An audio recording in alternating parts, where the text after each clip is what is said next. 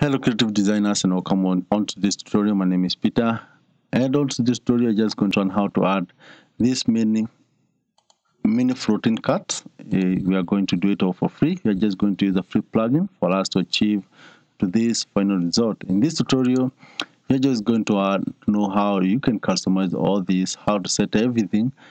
This is the dashboard, the mini cart drawer dashboard, the one that we're going to set, and I'm going to take you through step to step till we achieve to the final result. Without further ado, let's just get into action and I'll show you how. The first thing we need to do, we need to get the dashboard. On the dashboard section, scroll to where you have the plugin button. On hover, you see we have these three options. So on hover, you see you have these three options.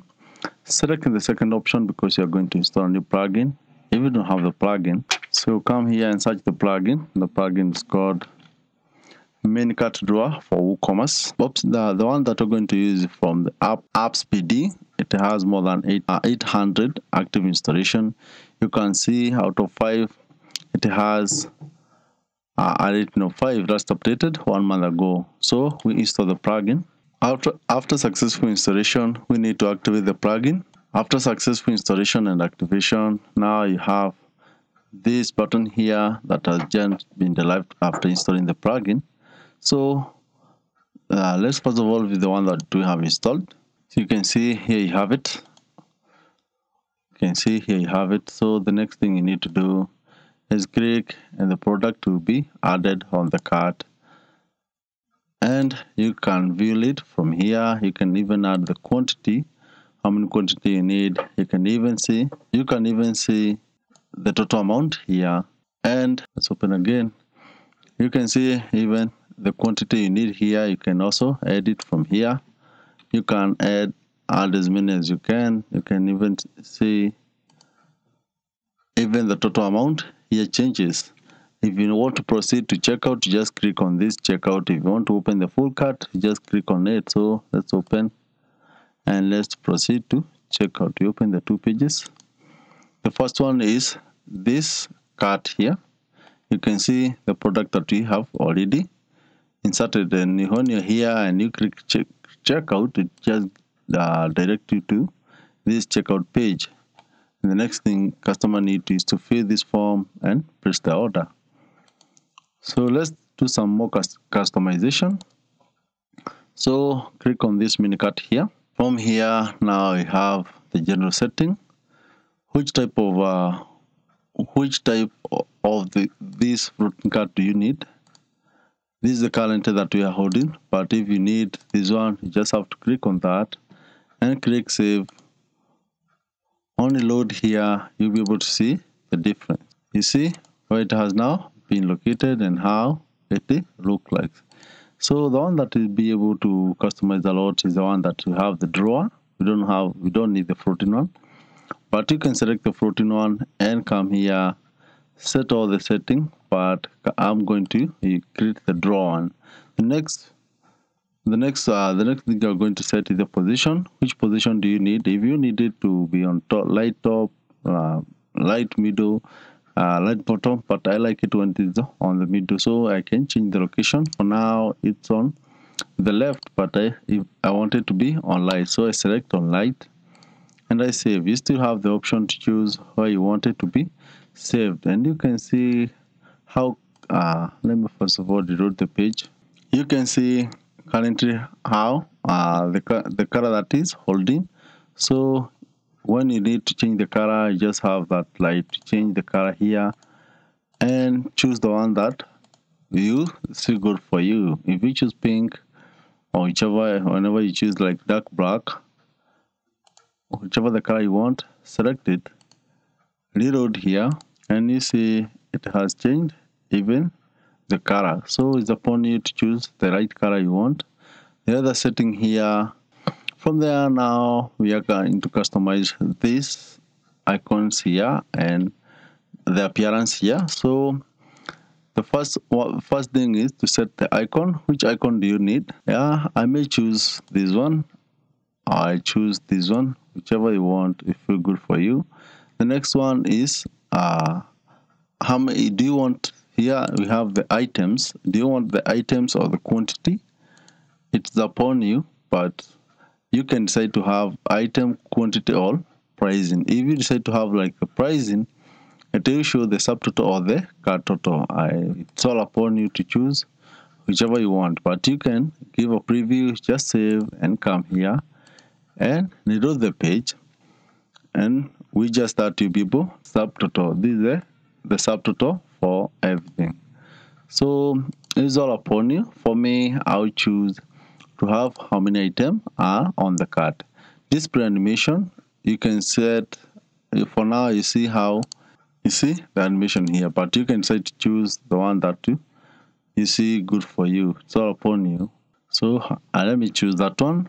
So hide the circle. This is the circle, this one. You want to hide it. It's all upon you. And from there, circle counter, this one.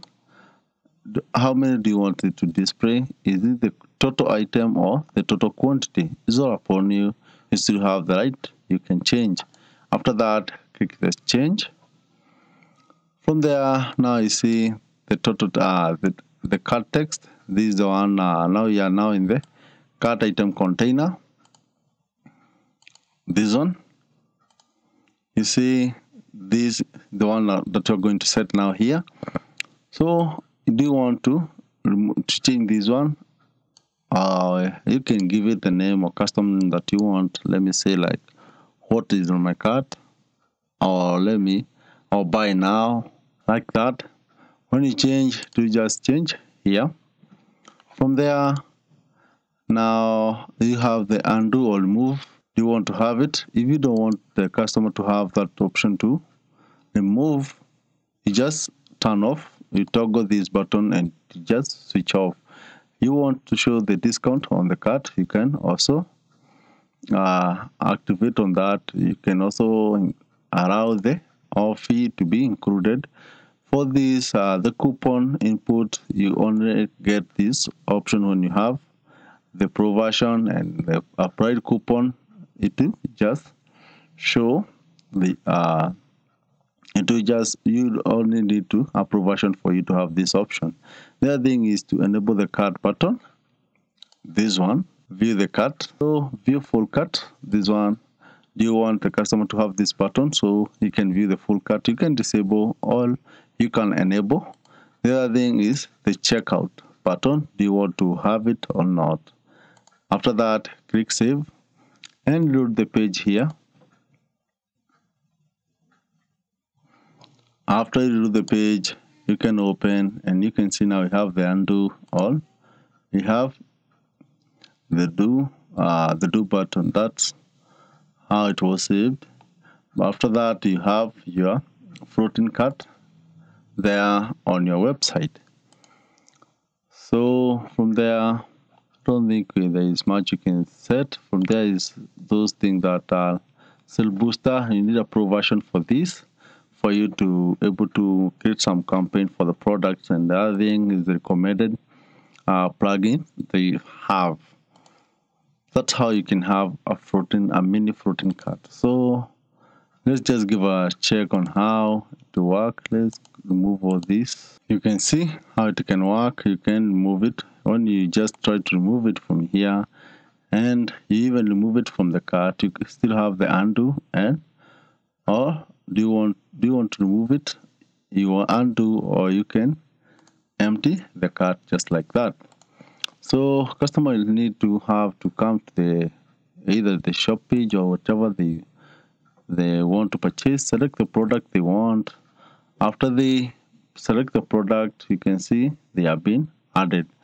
These will be even available in the mobile phones. Let's come to the mobile phone version. The same good for the to look big for the mobile phone. But this how to look even in mobile phone. Customer will only need to select that.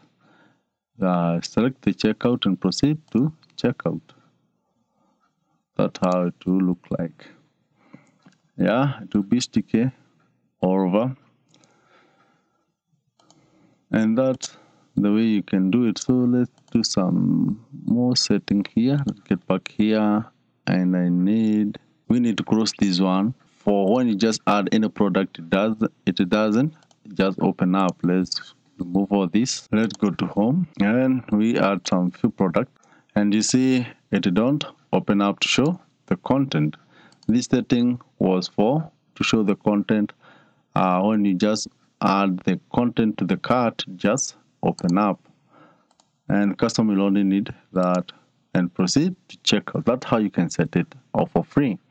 My name is Peter. Remember to hit the subscribe button for this tutorial, for this channel, to help and support this channel. If the tutorial was of any good to you, remember to hit the like button for this tutorial. Thank you.